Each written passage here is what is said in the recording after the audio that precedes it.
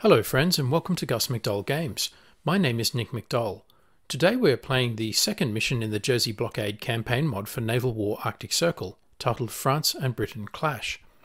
As always, we'll start with a peek at the French briefing before playing as the United Kingdom. Perfidious Albion. Not content with preventing our fishers from earning a living, the British are now sending their fleet into French waters to blockade Carteret. This is unacceptable. Further, we have social media reports that they have attacked our vessels with rifles and Molotov cocktails. We need to send the British a strong message. Our objectives are to stop the British entering our waters by any means necessary. You are authorised to use force to defend yourself from British violence and to stop the blockade before it begins.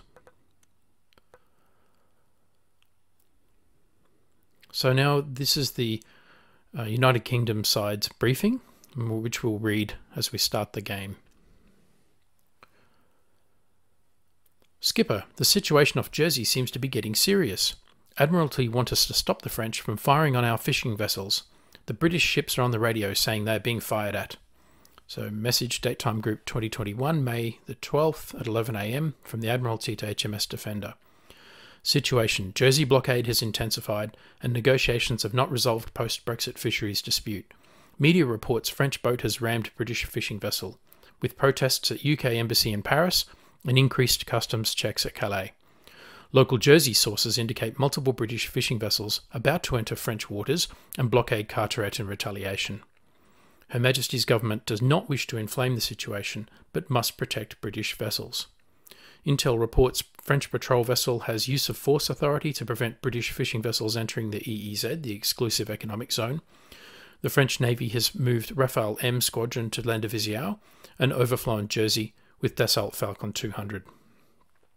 Objectives. Mission. HMS Defender is to interdict French patrol vessel in order to protect British fishing vessel and prevent escalation. Execution, coordination, AWACS available from RAF Waddington if required. Rules of engagement, weapons type, use of force not authorised except in self-defence or defence of British fishing vessels. Do not enter French waters. Admin and log and command and sig were no change.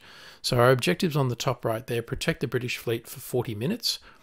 And we will just zoom in now on the HMS Defender.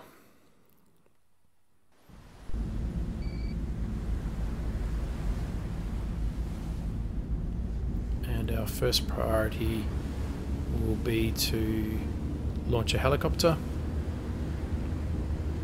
We will launch the Lynx Wildcat naval strike profile.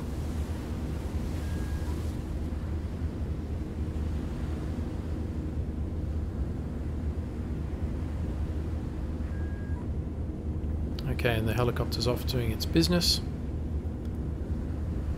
And next we will look into setting up our AWACS, the E3 Sentry, activating our radar, and also setting the flight profile to a very high but relatively slow flight profile. This will not only give us enhanced situational awareness, but it will also record anything that occurs, which might become useful later on. Okay, so the helicopter is now well on its way. Going back to the Defender, so we have the, in terms of our weapons, while we do have good range with our 4.5-inch gun, we are covering right now the British fleet, but not the French patrol vessels. We have an Oerlikon 30mm, which is probably our first weapon of choice because it's our lowest. We have harpoons, but in this scenario, harpoons are something of overkill. The 4.5-inch guns is probably going to be our Plan B weapon of choice if the Oerlikon 30mm are insufficient. So we'll speed up time and provide a little bit of extra background. The first mission in this series was closely based on events in real life. A French fishing fleet did in fact blockade the harbour of St Helier in the Channel Island of Jersey in May 2021 as part of a fishing rights dispute. Both Britain and France sent patrol vessels to keep an eye on things. In real life, emotions ran high on both sides, fanned by inflammatory media rhetoric. A British vessel was rammed by a French boat, and a French minister threatened to cut electricity to the island of Jersey. In a somewhat Pythonesque response, an historical reenactor on Jersey reportedly fired an antique musket in the general direction of France. However, the situation was resolved peacefully by negotiations. If you haven't seen the first mission, be sure to check it out. In this mission, we depart from historical events and move down an alternate history pathway in which events get out of hand. In a crisis, both sides are making decisions based on imperfect information, and both risk miscalculation, escalation, and inadvertent war. Barbara Tuchman's work, The Guns of August, details how cycles of action, reaction, and counteraction led European nations into the First World War, the second deadliest conflict in human history. Each choice may have seemed rational in its own context, but the overall outcome was not.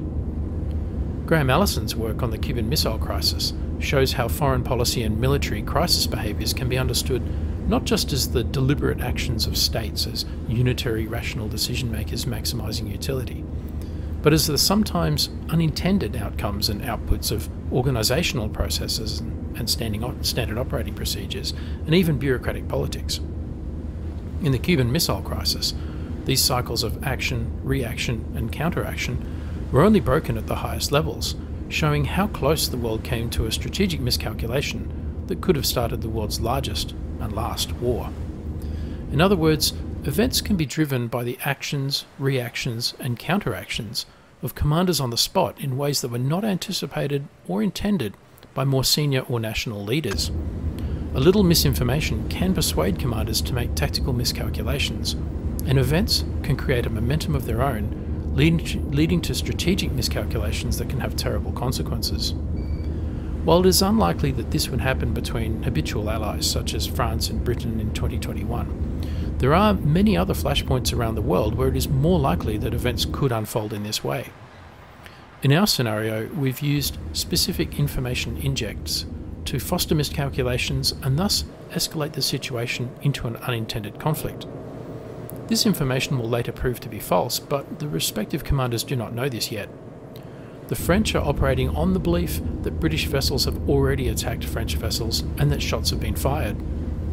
They have been authorised to use force to prevent British vessels from counter-blockading the French port of Carteret.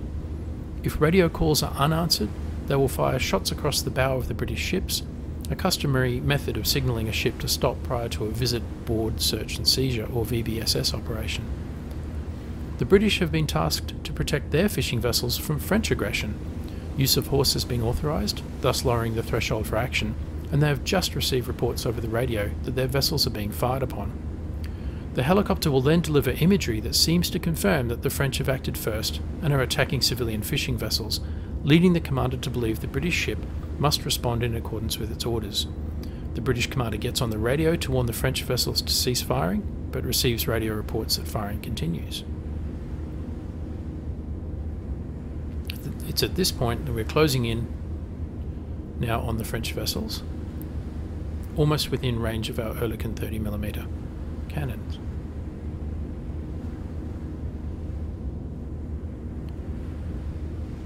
And the British commander now believes the French are still not responding to the direction to cease firing and targets them with the Oerlikon 30mm. First to be hit, the Athos.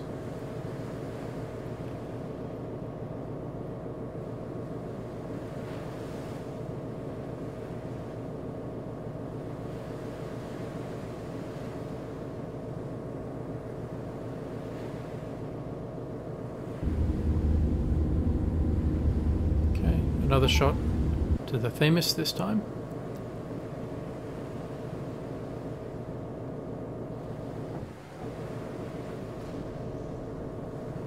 And the Themis is hit.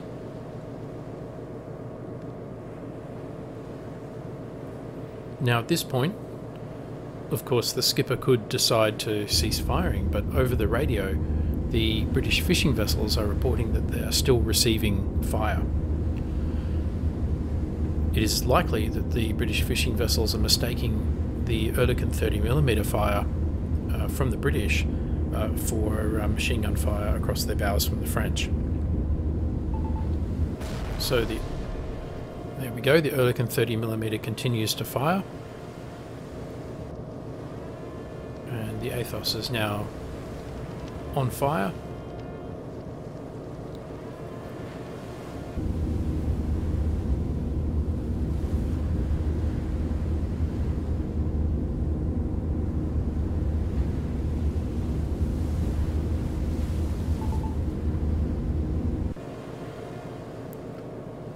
and again targeting Athos and the Themis, both of which are now on fire.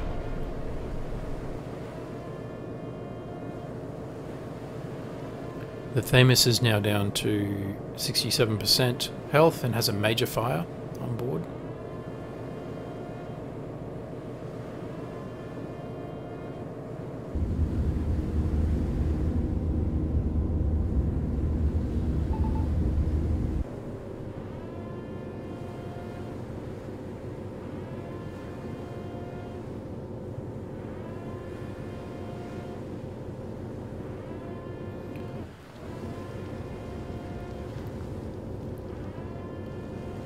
Now on both sides, both commanders are focused on the situations confronting them directly and the decisions they must make right here and right now, more so than the resolution of the overall strategic situation.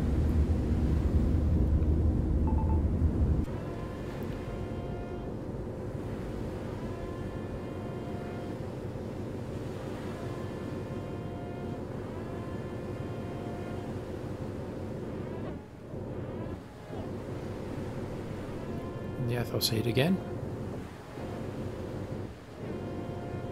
and the Themis shortly afterwards.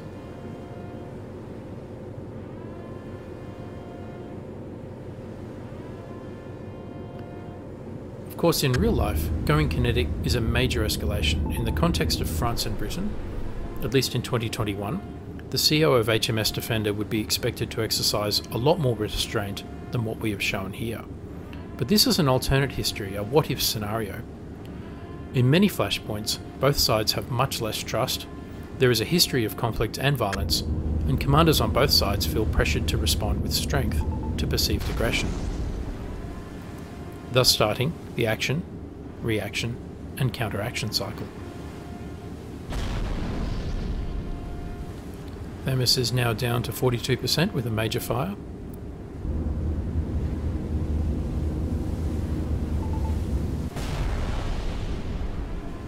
And the Athos is destroyed and starts to sink.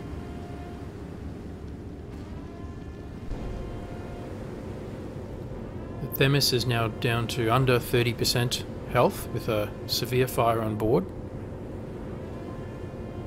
The British fishing vessels continue to report that they are receiving fire, of course mistaking the Oerlikon 30mm cannon fire.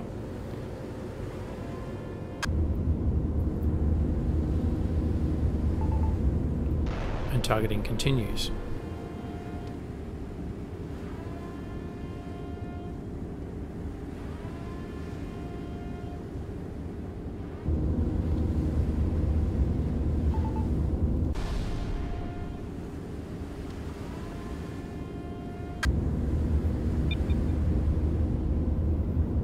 Now we've just had a detection of a fixed-wing aircraft group, which we'll come back to in a minute.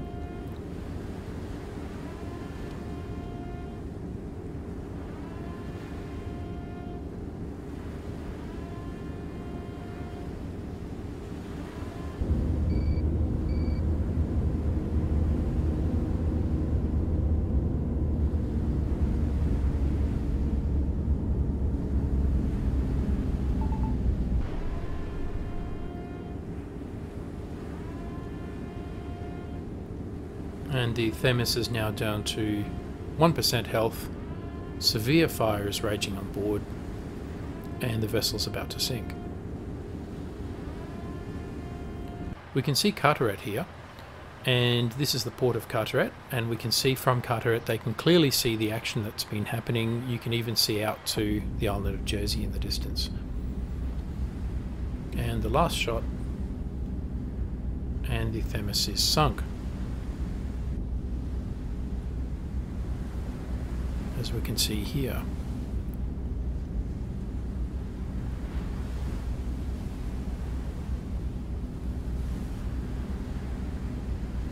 Now earlier we had that report of the fixed wing air group, so let's have a look at that, quickly assess this threat or potential threat.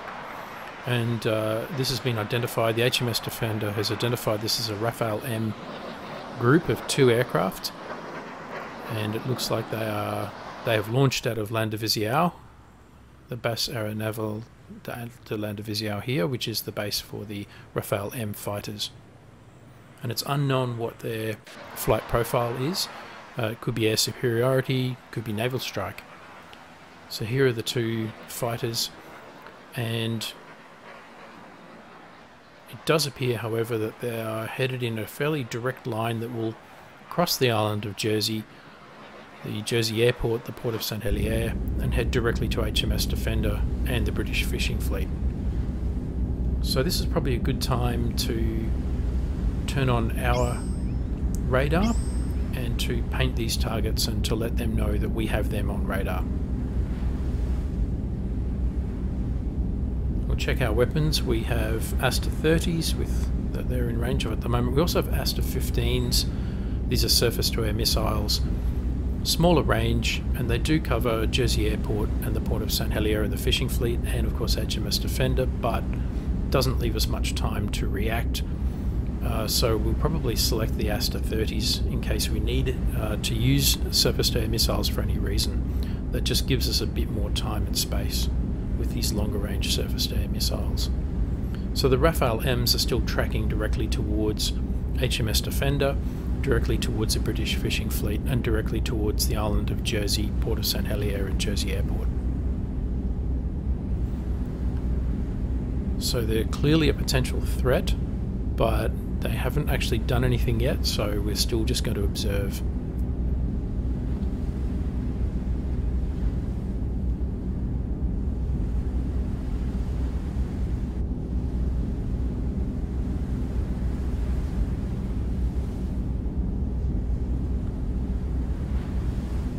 So we can see St Helier and Jersey Airport there on the map, and the Rafale M's headed directly towards those two pieces of civilian infrastructure, as well as the British fishing fleet and the HMS Defender.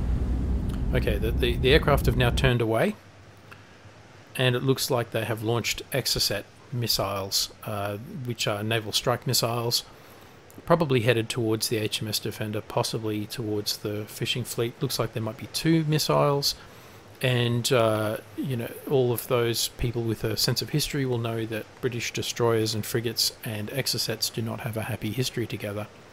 So we will definitely need to respond to this missile launch with our SAMs, and we will again choose the Aster 30s, we'll target the Exocets and launch. The Rafale M's have both turned away, so they have probably been carrying one Exocet each.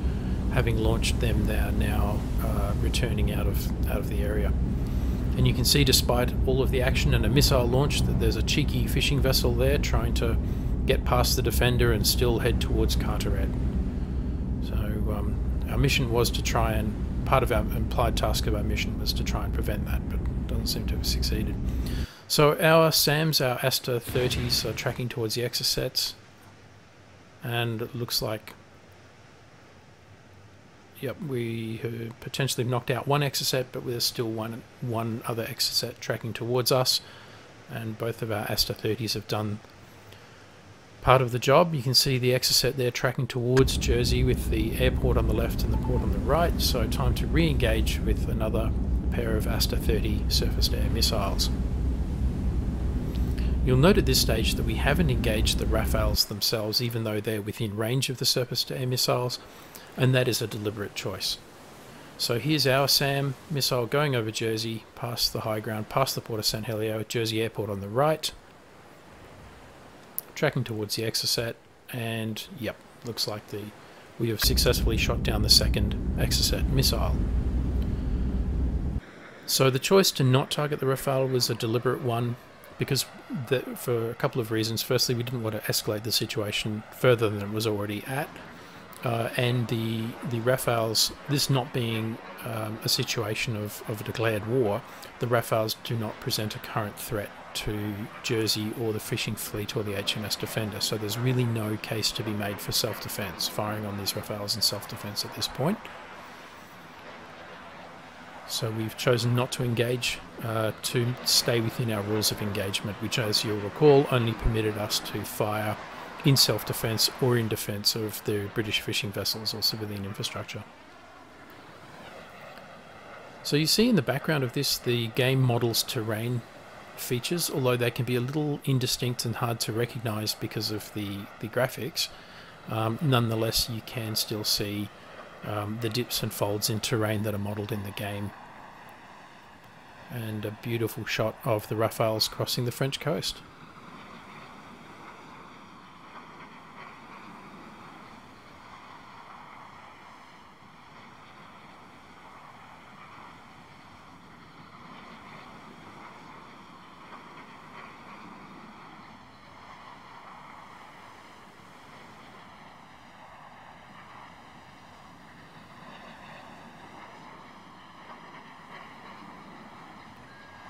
And at this stage we still have another 10 minutes or so left in our mission to protect the British fishing vessels. So we might leave it here for a little bit and then rejoin a little later on.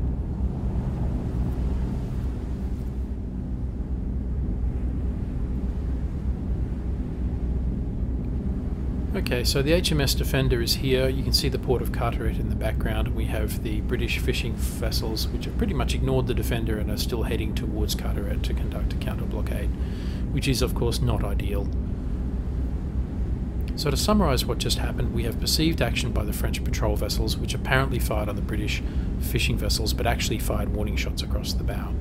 This is the first miscalculation. We then have a reaction and escalation by the British destroyer firing on and sinking the two French patrol vessels.